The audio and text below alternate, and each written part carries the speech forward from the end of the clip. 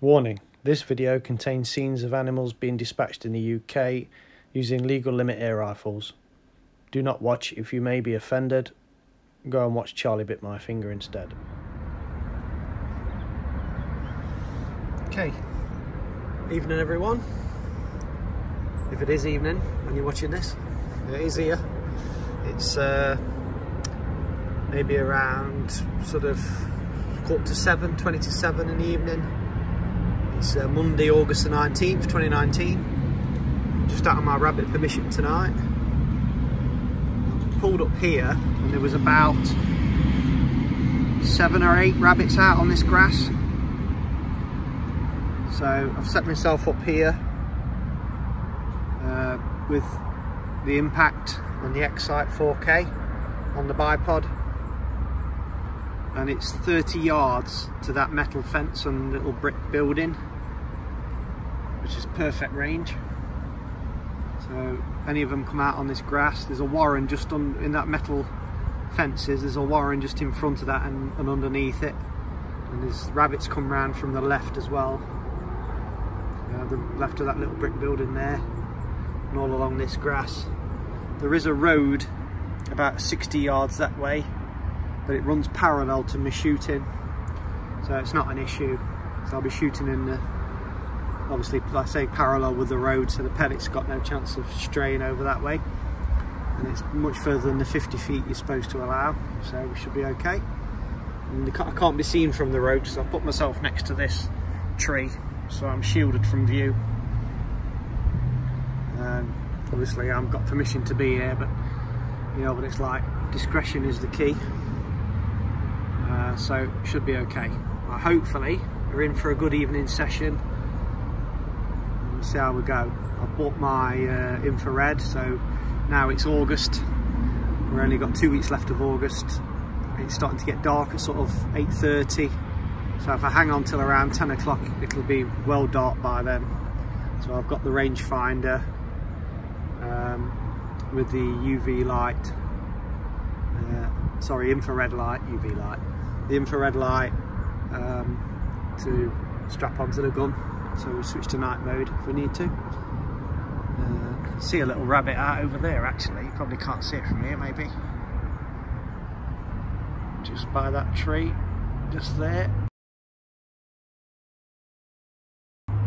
He's a little too far away, so we'll stick to these when they come out and keep quiet.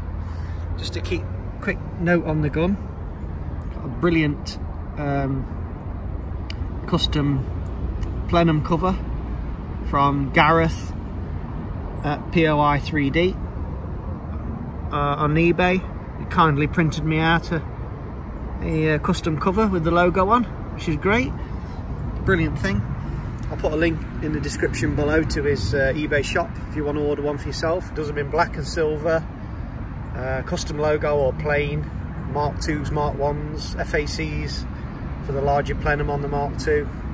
The Mark II sub 12 has got the same size plenum as the Mark 1, 20mm. So if you're ordering one, if you state it's a Mark II, but a Mark II sub 12 if you've got the sub 12. But I think that's great. I'm really pleased with it. The logo's come out a treat on there. I think you'll agree. Okay, so we'll keep quiet now, get bedded down, have a quick drink, see how I get on. Okay, speak to you soon. Okay, first one about 45 minutes after I set up and finished yakking. About 35 yards, because it's about 30 degrees to my right, so a little bit of holdover, nice straightforward shot.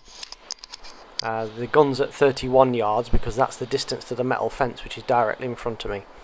So sort of 30 degrees left and right is my shooting window, and at those extremities it's about 35 yards, so just a little bit of holdover. So this is the same but on the left. A little bit of holdover, just a tad for the wind. There's a little breeze coming from the left, so just give it a little bit, maybe a couple of pellet widths, that's about it really.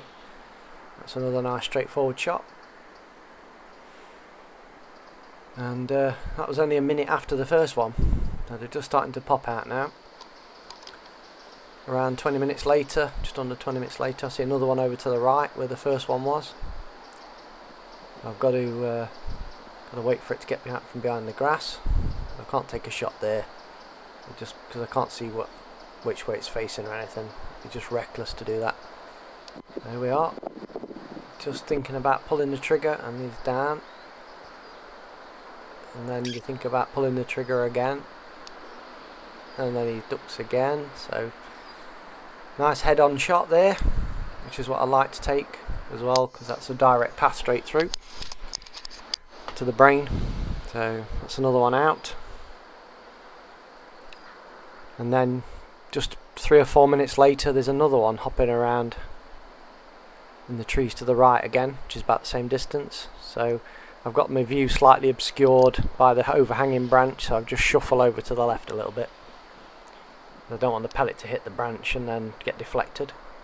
So like, once again, another mil dot hold over, takes it at 35 yards.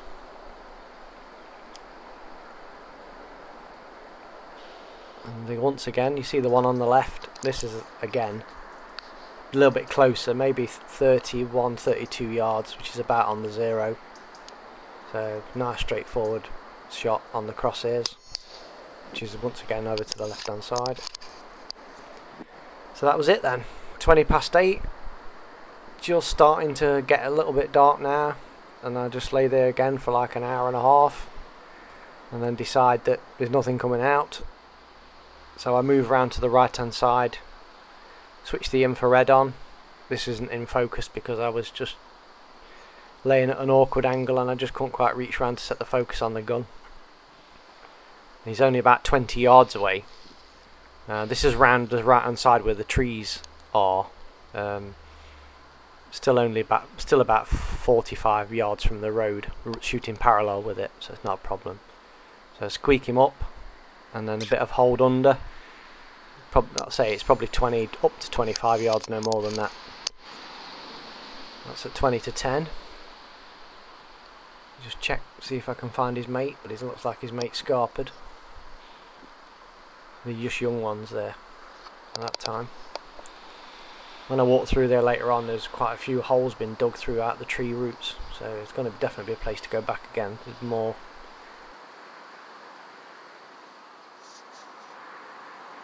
Another one pops out in front of me, just once again about 20 yards away.